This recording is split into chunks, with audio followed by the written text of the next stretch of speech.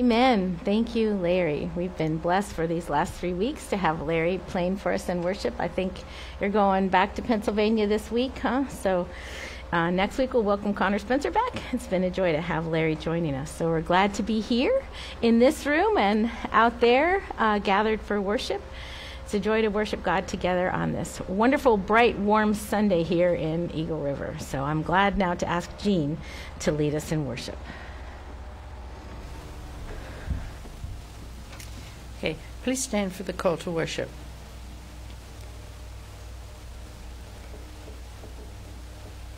I will sing of your steadfast love, O Lord, forever. With my eyes, I will proclaim your faithfulness to all generations. I declare that your steadfast love is established forever. Faithfulness is as firm as the heavens. You said, I have made a covenant with my chosen one. I have sworn to my servant David, I will establish your descendants forever and build your throne for all generations. Praise the Lord. And let us pray. God of grace, you have given us minds to know you, hearts to love you, and voices to sing your praise.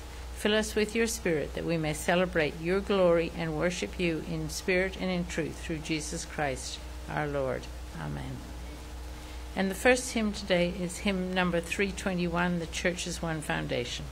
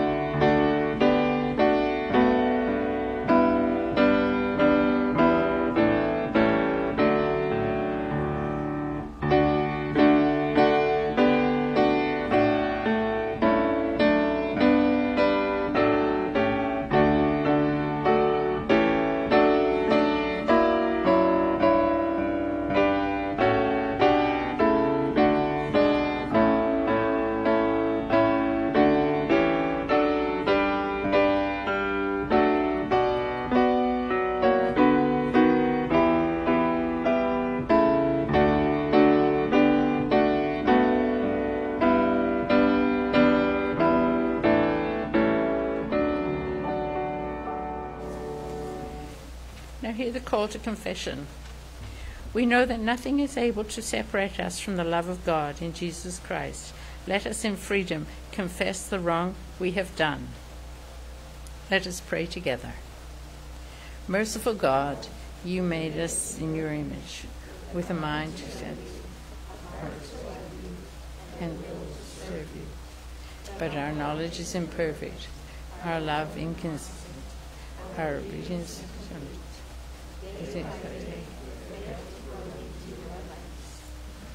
tender love.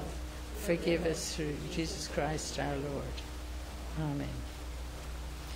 Please continue confessing your sins in the silence of your hearts.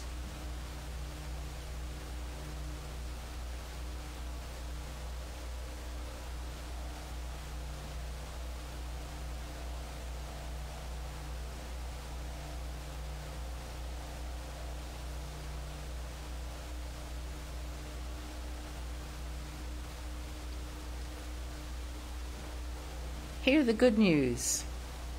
God demonstrates his love for us in this. While we were still sinners, Christ died for us. For he has rescued us from the dominion of darkness and brought us into the kingdom of the Son he loves, in whom we have redemption, the forgiveness of sins. Therefore, we are justified through faith.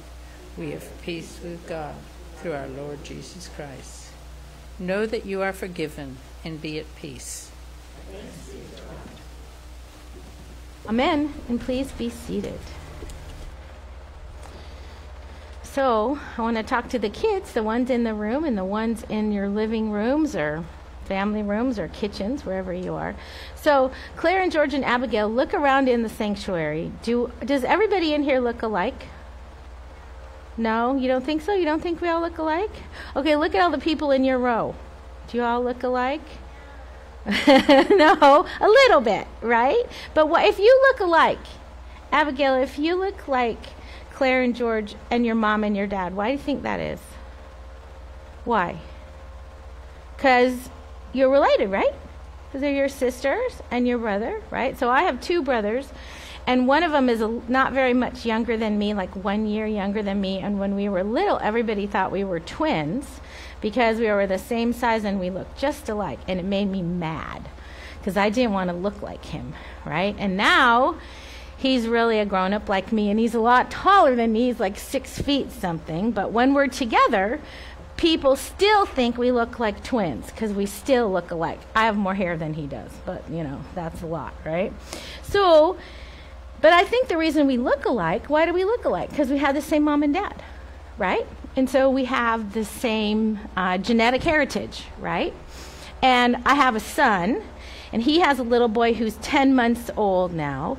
And if you took a picture of my son Cameron and his little boy Anders at 10 months old, they look exactly alike, right? Because Cam's Anders' dad.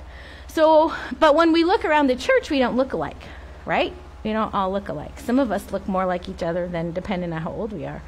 But one of the things that happens when we grow in faith is that we start to look alike on the inside, right? And so the sermon today is going to talk about what that looks like, about growing in faith and growing closer to Jesus, and how when God changes us, he doesn't change us so we all look alike on the outside. I mean, maybe if we had too much chocolate at church potlucks, we'd all look fat together, right? But God changes us so we look alike on the inside. Right? George, that was funny, wasn't it? Yeah, if we ate too much chocolate and cheese, right? But God changes us so that we look alike on the inside, so that we're growing and changing and trying to follow Jesus. So when we look around and we think, oh, we don't look alike at all, it's really not true because we look alike on the inside. It's our brothers and sisters and our parents and our grandbabies that we look alike on the outside. All right, let's pray. Dear God, thank you for our family, the families we were born into, and the families you create in your love. Help us as you transform us by your Spirit to look more alike as we grow in faith every day. We pray in Jesus' name. Amen.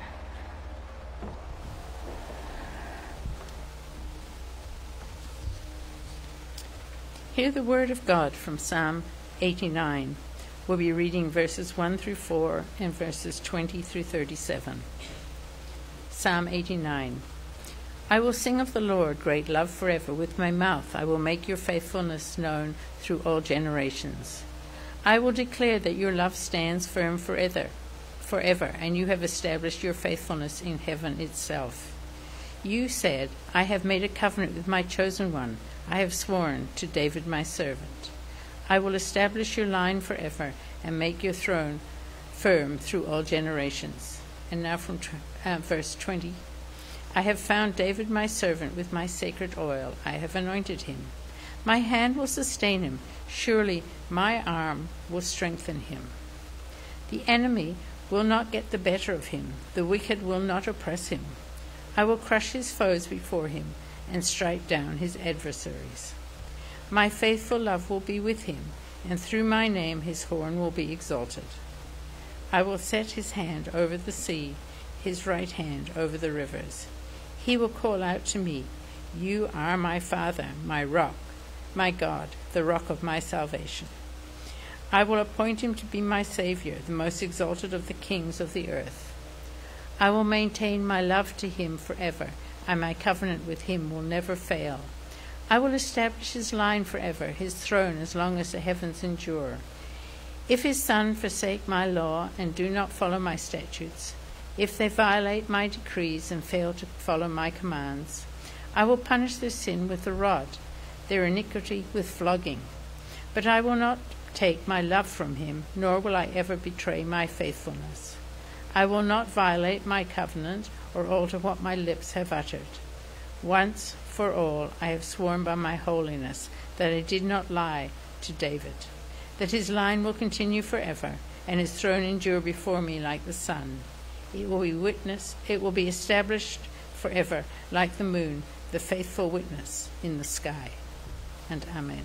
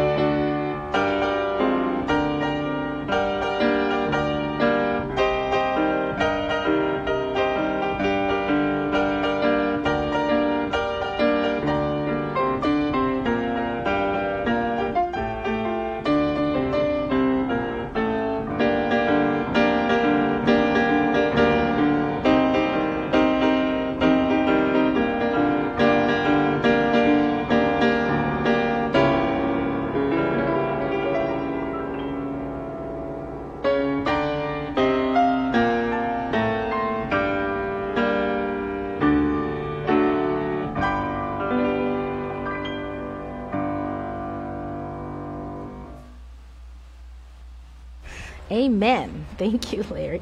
And now as we continue to worship God, let us pray together. Holy and almighty God, we thank you for all the ways that you speak your word to us.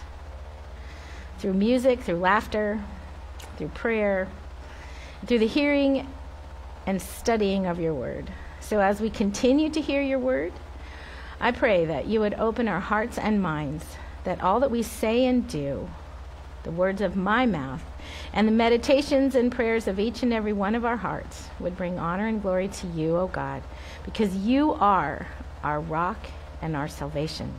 We pray in the name of Jesus Christ, our Savior. Amen. Our Old Testament lessons, we have two. We're studying the prophets and continuing to tell the story of David today. And so our Old Testament lessons today come first from 2 Samuel, verses 7, 1 through 14a. We've been working our way through the story of David. So last week we saw David dancing before the Lord as he has been anointed king over all Judah and Israel. And now today, David brings the ark home.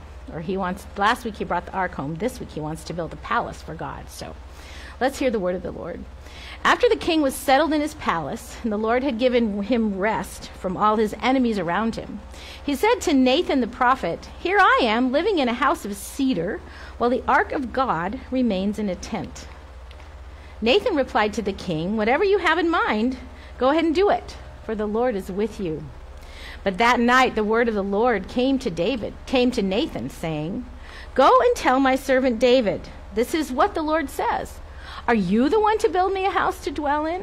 I haven't dwelt in a house from the day I brought the Israelites up out of Egypt to this day. I've been moving from place to place with a tent as my dwelling. Wherever I have moved with the Israelites, did I ever say to any of their rulers whom I commanded to shepherd my people Israel, 'Why have you not built me a house of cedar?' Now then, tell my servant David, this is what the Lord Almighty says. I took you from the pasture, from tending the flock, and I appointed you ruler over my people Israel. I have been with you wherever you have gone, and I have cut off all your enemies from before you. Now I will make your name great, like the names of the greatest men on the earth. And I will provide a place for my people Israel, and I will plant them so that they can have a home of their own and no longer be disturbed. Wicked people will not oppress them anymore as they did at the beginning and have done ever since the time I appointed leaders over my people Israel. I will also give you rest from all your enemies.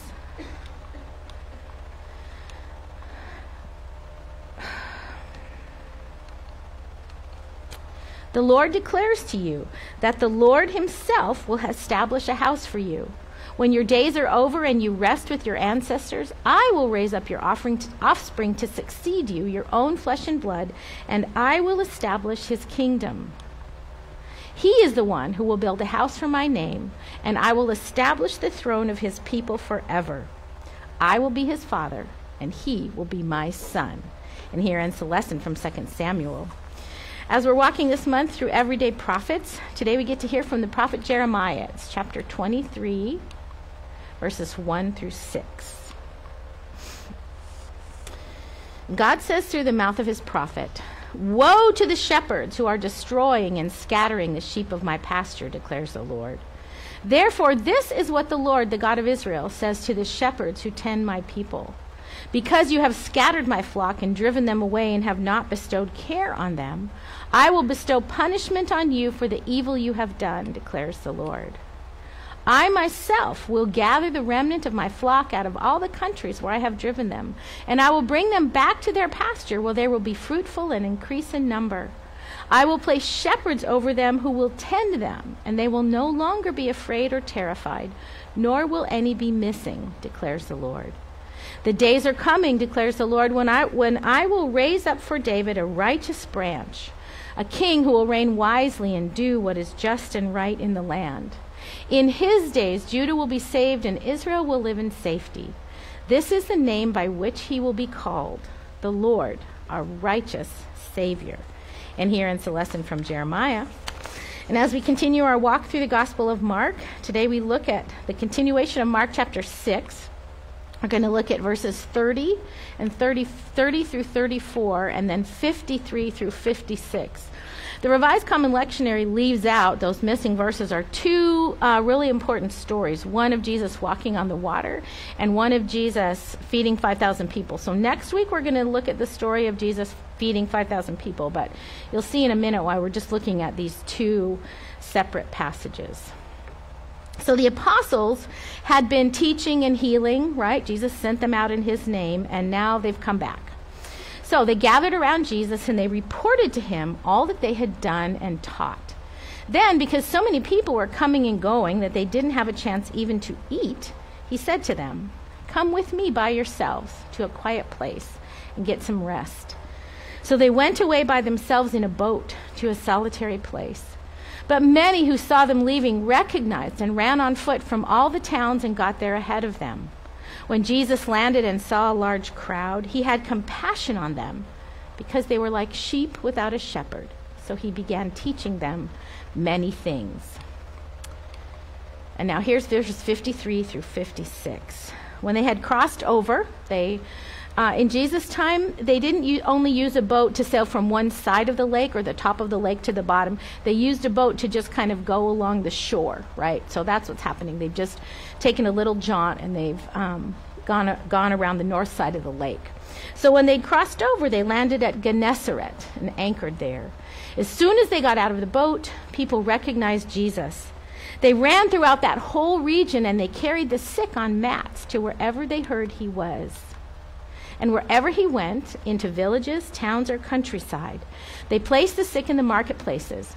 They begged him to let them touch even the edge of his cloak, and all who touched it were healed. Here ends the lesson from the gospel. Remember several weeks ago we told the story of how Jesus was in a crowd, and there was a woman who'd been suffering for 12 years and no doctors had been able to heal her, and she thought to herself, if I just touch the edge of his cloak, I'll be healed. Remember that story? So clearly the people in the towns knew that, and she'd been telling the good news of her healing. So we get to hear that it was still happening. And then finally, we've been studying Ephesians. So today we're looking at chapter 2, verses 11 through 22. And Paul the Apostle is talking about, what does the church look like? What's your new identity as the church? So he says, "Therefore, remember that formerly you who are Gentiles by birth and called uncircumcised by those who call themselves the circumcision, which is done in the body by human hands, remember that at that time you were separate from Christ, excluded from citizenship in Israel and foreigners to the covenants of the promise, without hope and without God in the world. But now in Christ Jesus, you who were once far away have been brought near by the blood of Christ. For he himself is our peace, who has made the two groups one and has destroyed the barrier, the dividing wall of hostility, by setting aside in his flesh the law with its commands and regulations. His purpose was to create in himself one new humanity out of the two, thus making peace, and in one body to reconcile both of them to God through the cross, by which he put to death their hostility.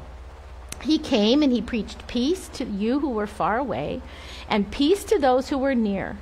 For through him we both have access to the Father by one Spirit. Consequently, you are no longer foreigners and strangers, but fellow citizens with God's people and also members of his household, built on the foundation of the apostles and prophets, with Christ Jesus himself as the chief cornerstone. In him, the whole building is joined together and rises to become a holy temple in the Lord.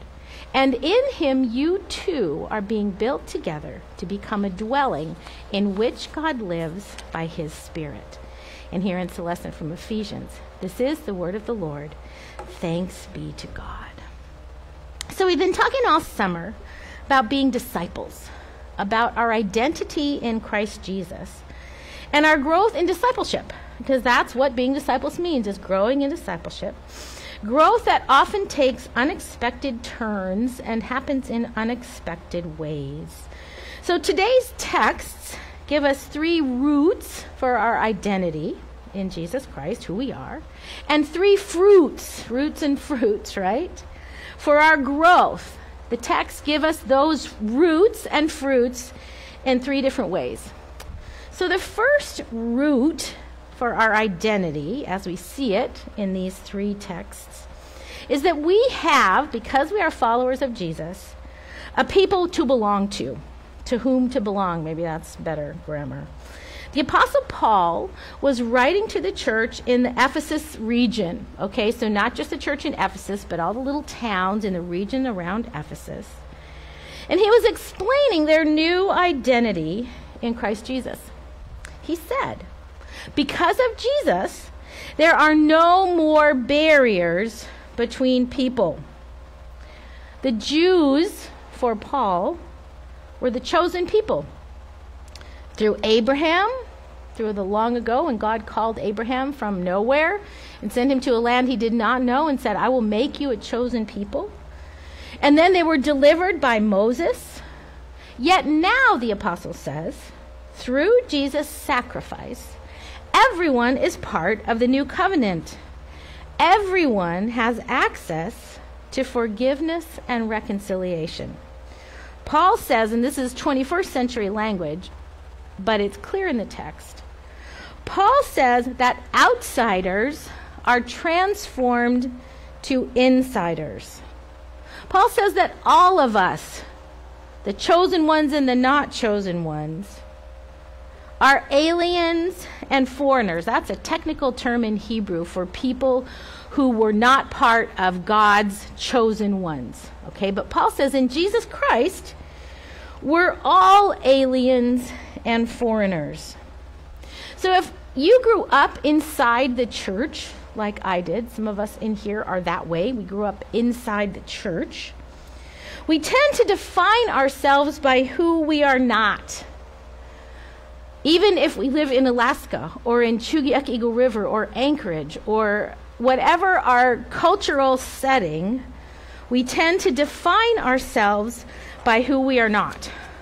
We're not Canadians. We're not Valley people, right? We're not Muslims. We're not Methodists. We're not moms, right? We tend to define ourselves by who we are not. Scripture defines us differently by who we are. We're one people, the church. I read an article this week. It was very cool. It was probably 5 or 6 years old, so it was pre-COVID. And right now, sort of all the articles and the studies I read are in my head pre-COVID and current COVID and post-COVID, because the pandemic has informed and impacted how we teach, right, and how we think. And so this one was pre-COVID, but it wasn't that long ago. It was maybe 2015 or something. And somebody, Christianity Today or a seminary, went to many well-known preachers and theologians and said, define the gospel in 7 words. Okay. So there's a woman who teaches at a seminary in the South. And she, when she was asked to define the gospel in 7 words, it was really fascinating. I read the article, and I didn't write down all of some theologians and pastors used more than 7 words. You know, I know you're shocked, right? Some use less. But this woman, Ellen Cherry, I forget her last name, she used this passage from Ephesians. And so when she was asked to define the gospel in 7 words, she said this: the wall of hostility has come down. So for her, that's the definition of the good news. The wall of hostility has come down. Because Scripture defines us not by who we are not, but by who we are. One people, the church. And because of that, because of Christ's sacrifice, we're no longer alienated from God, which is how we are in our sins and struggles, but reconciled with God and each other. So that's the root. We are one people. And the fruit of that unity is to acknowledge it, to not let the world define us, but Scripture defines us. To love each other beyond the barriers of our differences, and to serve each other because of them. To bring the outsiders in wherever and whoever they are. Okay, that's the first root. The second root is that because of Jesus, we can see in these passages that we have a purpose and a place to call us to serve. a place to be called to. Paul tells the Ephesians that unity means being built into a dwelling place, a house, for God's service. We are the church, Paul says. You are the church. I think if we learned anything through this pandemic, especially at the beginning when we shut down our building, right, and we worshiped virtually only, as did so many churches all across the country and all across the world, we learned that the church isn't so much the building as it is the people who serve inside it. Now, this place, this church, Eagle River Presbyterian Church, is for most of us, the ones in here and some of the ones who are sharing, who are worshiping virtually, it's for most of us the primary place, the primary way that we serve. Paul the Apostle puts it in the present tense. We are being built into God's house. I read to you that passage from Jeremiah, because Jeremiah was talking about people who serve but don't build up the kingdom, don't serve God's people. Israel was in exile. Israel was suffering and lost because of their sin and their disobedience and the wicked kings. And God's people needed good shepherds to care for them, to heal and teach and proclaim the gospel, just like Jesus sent out the disciples in that passage from Mark. God's people needed then and need now a purpose, which is serving God's kingdom, which is the place where God's will is done. So that's our root, that we have a purpose and a place, because we don't live in a vacuum. We live in a specific time, right? What's today? July 18th, 2021, with a specific people. And this place is our place in which to serve God. And the fruit of that root of our identity is, again, the acknowledgement that it's God's house. God's the cornerstone. God is the rock. And we then are being built as we love like the shepherd and as we serve God and each other into God's house. So finally, the third root, beyond a purpose and a place, is that we have a person to lead us and teach us. So Jim Edwards, a New Testament scholar, in his commentary on Mark's Gospel, says the first prerequisite of discipleship, the first prerequisite of learning to follow Jesus, is being with Jesus, like the apostles, right? Jesus sent them out and they came back and they were like, look, here's what we did, right? Jesus sends us out to do his work and we come back here. And we tell God what we've been doing for him through the power of his Spirit. The disciples reported everything to Jesus, all that they did, and had compassion like he did. Because did you hear that verse in Mark? Jesus, so he tried to get away for some quiet time with the disciples, and the crowds, and he was sailing across the north shore of the lake, and the crowds figured out where he was going, and they met him when he anchored the boat and went ashore. And Jesus really wanted some downtime with his disciples, right? He was tired and he needed rest, but he had compassion on them, for they were like sheep without a shepherd. That's been the classic image of kingship and leadership in the Old Testament. He had compassion. In Greek, in the New Testament, that word is only used of Jesus, that particular word. And it's the word that literally means guts, right? He had compassion. His sense of love and care for those people that were literally like sheep without a shepherd was so deep in him that it was all the way down inside, right? That word is splankna. It kind of sounds, like guts or something, intestines, right? That's the kind of compassion to the very bottom of his soul, to the bottom of his being that Jesus had for the crowds. And Jesus said, so we have to look for those kind of shepherds for my people. The flock here is universal. Paul the Apostle makes it clear. There's no longer foreigners or strangers. You've all been called. You've all been united. There's no longer Gentile or Jew. You're all one people.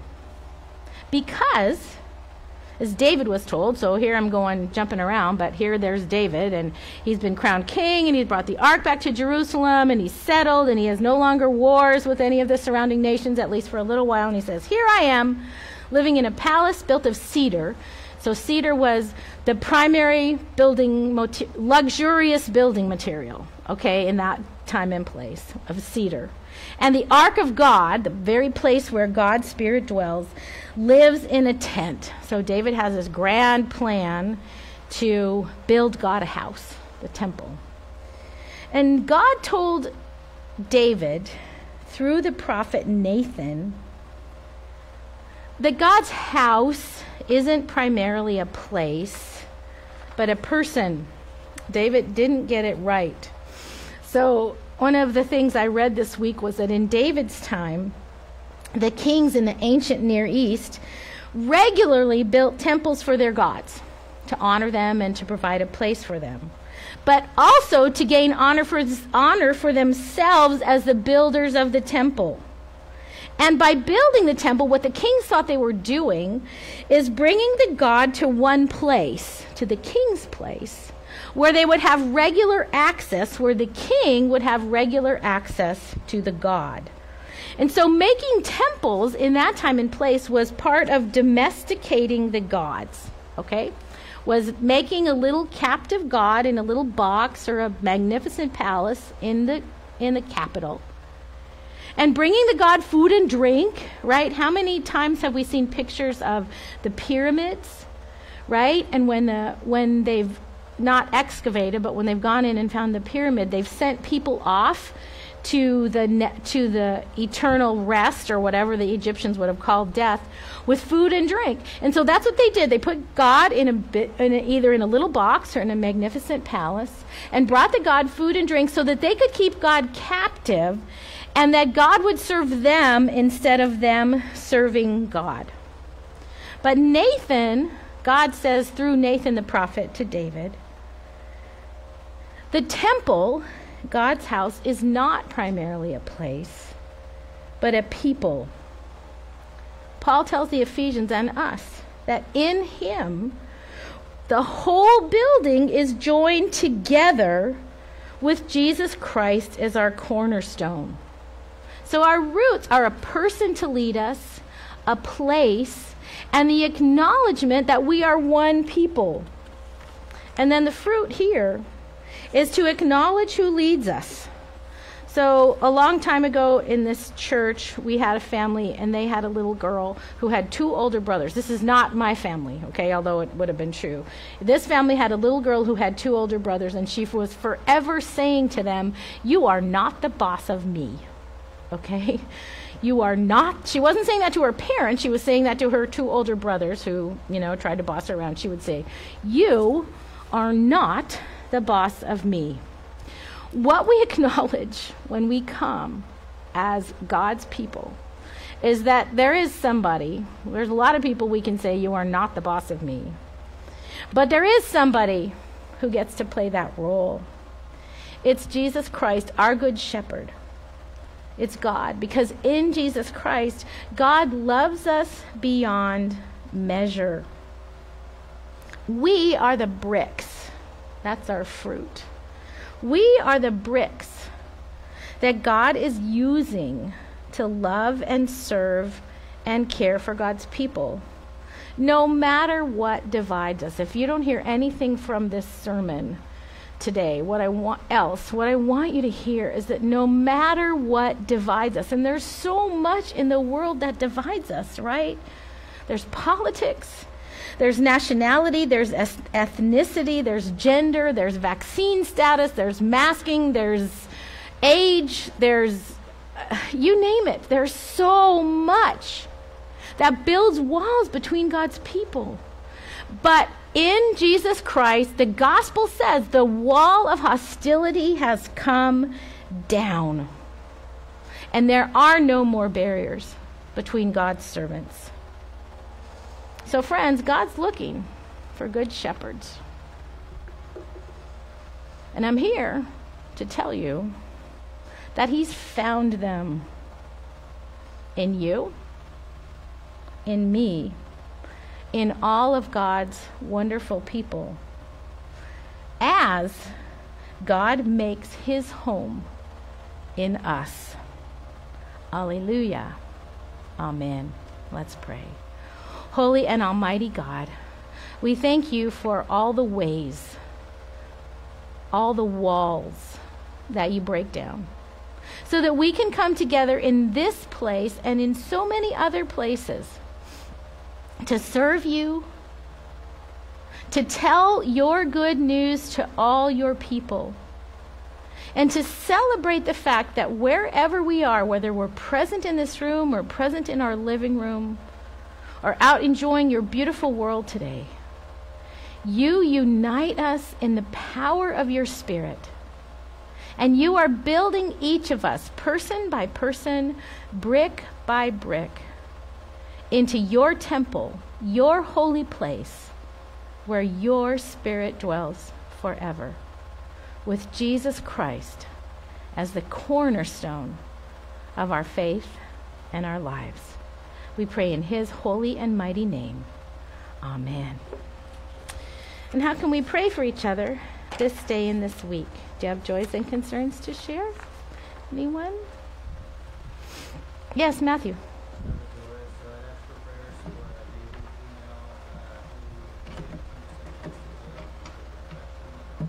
Mm-hmm. Okay. Okay. Okay. Wow. Okay. So she's getting better, and then it's a miraculous recovery. Okay. All right. Anybody else? Last week I said there would be a rose on the pulpit to honor our new granddaughter, and so there's still going to be a rose on the pulpit to honor our new granddaughter, but she's really happy where she is. So soon, I hope, we'll get to meet her. Anybody else? Joyce? Yes, Jean.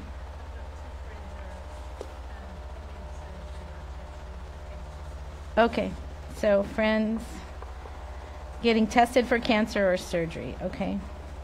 All right. Anybody else? Joys and concerns? Okay.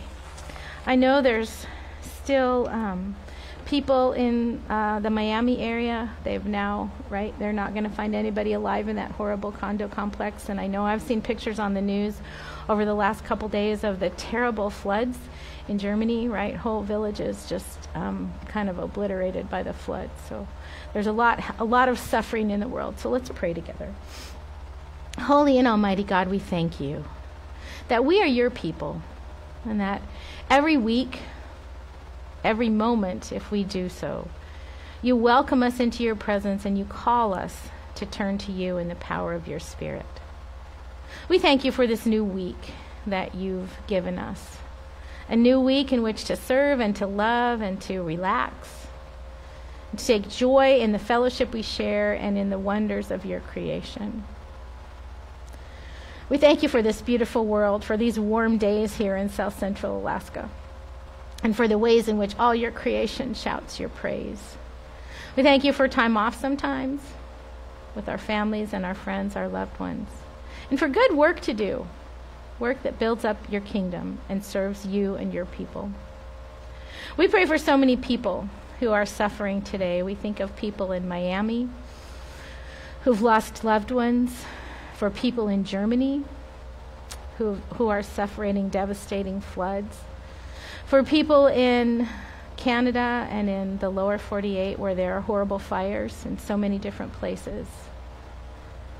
We pray for people who are suffering in body and mind and spirit, for people who are facing surgery or recovering from it, for people who are getting tested for possible cancer. We pray for their healing and their help and their wholeness. We pray for those whose struggles are not of the body but of the mind and spirit, for those who are facing depression, for those who are struggling with addiction, for those whose families are torn and broken by anger and years of bitterness. We pray that all who need to feel your healing touch today would find it, and that you would make yourself known to our loved ones in a powerful way that they can't miss. We thank you for this miraculous recovery of a young mom, and we pray that she would continue to recover so that she can take up her life again. We pray for new babies coming soon, and for all our kids and grandkids, our parents and our grandparents, our siblings, for that wonderful web of relationships that nurtures and sustains and supports us wherever we are. We pray for those who are leading us in churches, in cities, state, nation, that those who need rest would find it, and those who need wise counsel would listen. We thank you that you've gathered us here to sing your songs and tell your story, and for the gift that it is to worship you in this place. And now we pray that you would hear us, as together we pray the prayer that Christ our Savior taught us to pray. Our Father, who art in heaven, hallowed be thy name. Thy kingdom come, thy will be done on earth as it is in heaven. Give us this day our daily bread, and forgive us our sins as we forgive those who sin against us. And lead us not into temptation, but deliver us from evil. For thine is the kingdom and the power and the glory forever. Amen. I forgot to mention that Reverend Alice Green, many of us knew her in the presbytery. She died 6 months ago at 103, and she was one of the first women to be ordained in the PCUSA. She led the congregation on St. Lawrence Island for many, many years, when she had to go out to St. Lawrence Island by ship and take a whole year's worth of supplies with her. So Alice died 6 months ago, and her funeral is this coming Wednesday on the 6-month anniversary of her death at Trinity Presbyterian Church. So if anyone would like to go, Trinity asks that you RSVP, you let Trinity know, just call them so that they can plan for social distancing and fellowship. But the visitation is at 1 and the service is at 2. So any of you who knew Reverend Alice Green, and you want to attend her service at Trinity on Wednesday afternoon. So the food pantry is having their annual volunteer picnic next Sunday. So if you've volunteered for the food pantry, please, you're welcome to come and go to the picnic. And the music family has coordinated the work on the front of the building, so you can see that the front of the building was painted. There was also a young missionary group that was visiting from Georgia. They came this week and helped too. We're still collecting clothes for Highland Mountain. The box is out there. You can drop in anything. They welcome your contributions. And finally, here's the ways you can keep up with your financial stewardship. If you've brought a gift today, the offering plates are in the back. We couldn't serve our community and our world without all the ways that you help. Yes, Matthew? Sorry, I have leftover prayers. Oh, sorry. Okay. There's an email that went out from Beulah. Yes. From Gamble. Yes. Her daughter's very sick. Yep. Having trouble getting off the island because of the weather. That's right. So I should have mentioned that. So Beulah Nupakahak, who's the commission pastor from Gamble, her granddaughter's very ill. The clinic on the island isn't able to care for her, and she needs either to come to Nome or to the Native Medical Center here. But the weather is keeping the planes grounded, the little planes. So thanks, Matthew. So if you could remember, I don't know her name, the granddaughter's name, but if you could remember Beulah's granddaughter in your prayers. Okay? Our closing hymn is Called as Partners in Christ's Service. It's number 761. Please stand and let's pray and let's sing together.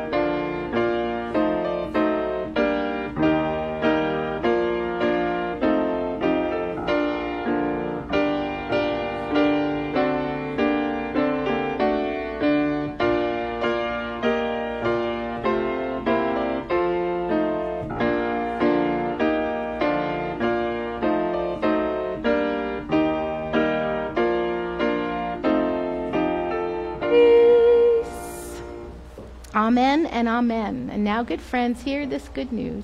Wherever you go, God is sending you. Wherever you are, God has put you there. Christ who indwells you has something he wants to do through you where you are. Believe this and go in God's grace and love and power. And now to him who is able to do immeasurably more than all we can ever ask or imagine, according to God's power that is at work within us. To God be the glory in the church and in Christ Jesus, now and forever. In the name of the Father, and the Son, and the Holy Spirit. Alleluia. Amen. Have a good week, everybody. If you're here, there's fellowship outside.